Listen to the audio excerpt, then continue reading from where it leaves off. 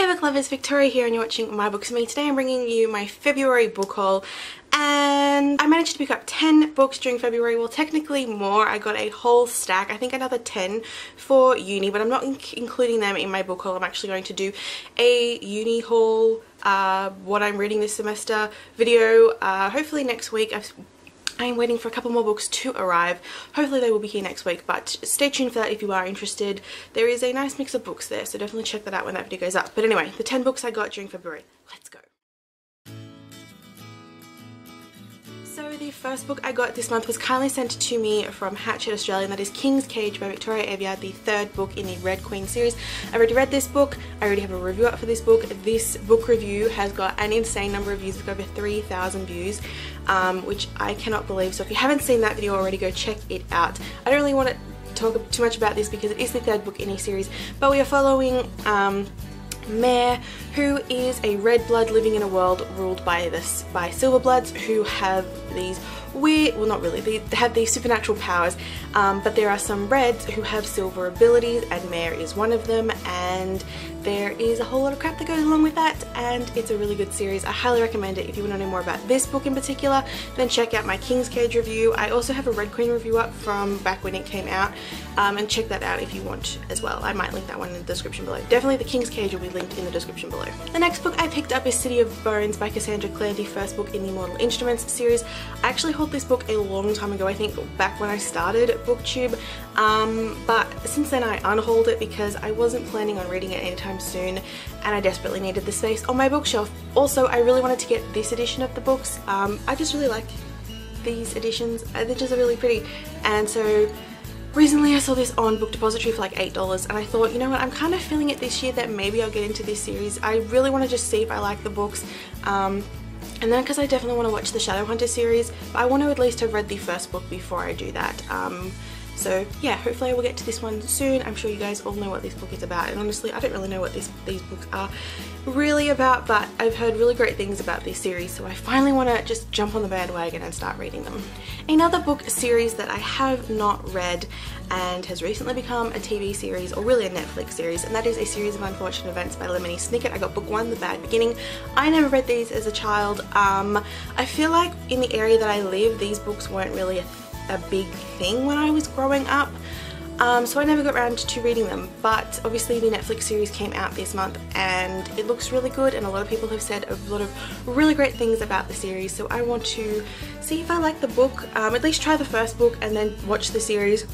I feel like maybe this is a book maybe that I won't like as much as other people. I know a lot of people have recently reread the books for the first time since they were kids, and they really enjoyed it, and it's been like a real nostalgic thing for them, but I have seen a couple of people who have read the books for the first time at my age and sort of haven't enjoyed them so much, so I don't know if I will like the books.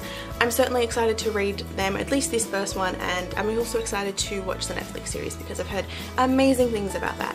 The next book I got this month was another Abby Glines book. I've sort of been collecting her books but I haven't read any of them this month for some reason. Hopefully I'll get to them soon, but I got While It Lasts, which I think is the third book in the Seabreeze series, which is her YA version of the Rosemary Beach series, and you all know how much I love the Rosemary Beach series, so I've been collecting the first couple of books in this series just so that I can keep ahead, because I read the Rosemary Beach series really quickly. I got through the books like in a day or two, and then obviously I had to wait until I got to the next book. So I learnt my lesson now, and I'm stocking up on my books so that when I do finally get to read them, I know that I'll just be able to fly through them all, hopefully. Hopefully I will start the Seabreeze series soon.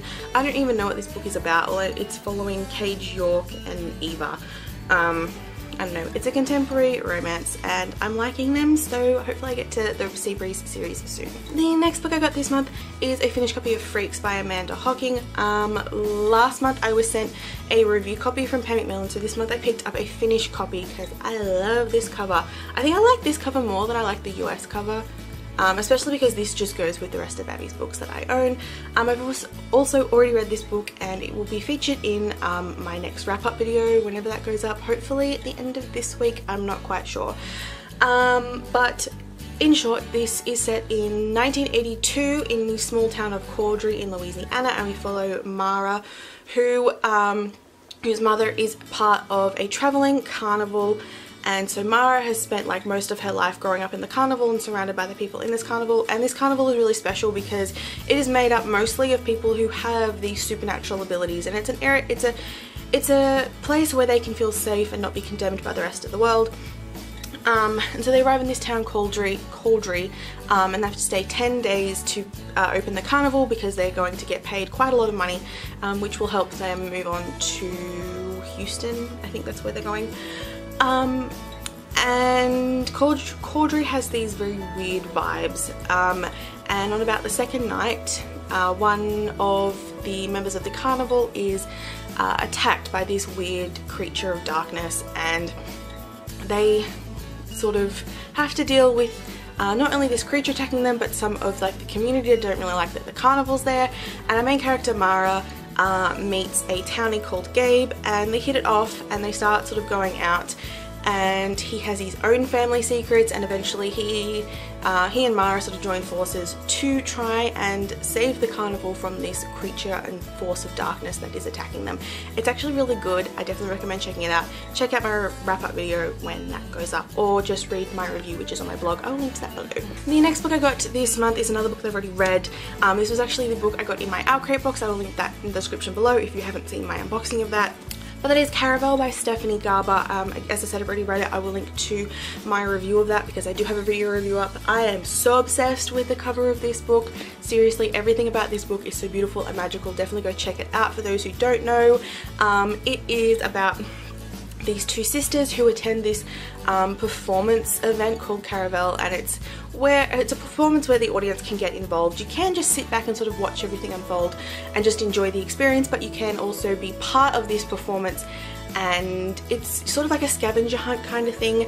And this year Scarlett's younger sister Tella is the thing that they must find, but Scarlett sort of gets too wrapped up in the game and fears for her sister's life, and despite being, as I said, being told over and over again that it is just a game, it is just an illusion, it is just a performance, she is sort of racing against the clock to find Tella before Caravel is over. And there's some romance and some magic and some secrets in this, and it is so good. I highly recommend it.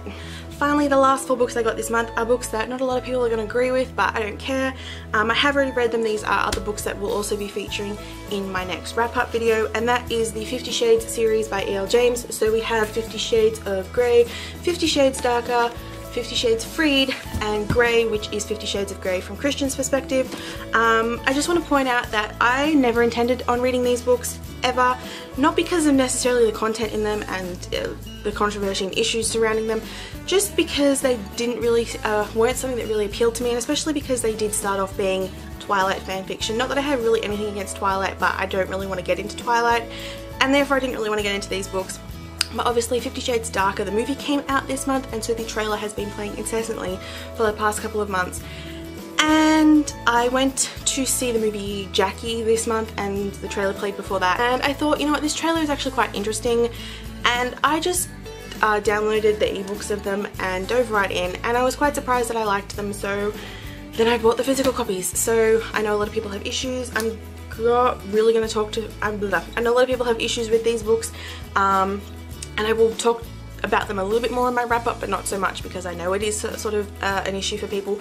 But yeah, so I got those 4 books and I have already read them. I've actually read them twice, so yeah. So anyway, that is all the books that I got during the month of February. As I said, I did get more. I did get like I think 10 books for uni, and hopefully that video will be next week. I'm just waiting for 3 more books to arrive, so that should be fun.